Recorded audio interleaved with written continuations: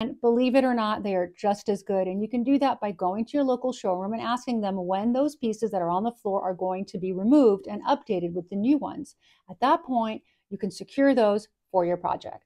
Where you can actually save money today on your kitchen renovation or your new build kitchen is on hardware. Hardware can be very expensive, but in today's kitchen and in this kitchen that we just finished, what was really incredible is that we had touch latch system for the whole house.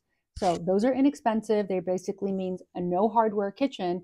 With a touch of your hand, you can open and close drawers and cabinets. The best possible brand, made in Germany, of all the touchware that I recommend, that is going to save you big bucks because it's not as expensive as hardware, but works beautifully, that we put in multi-million-dollar homes, is by the brand Blum.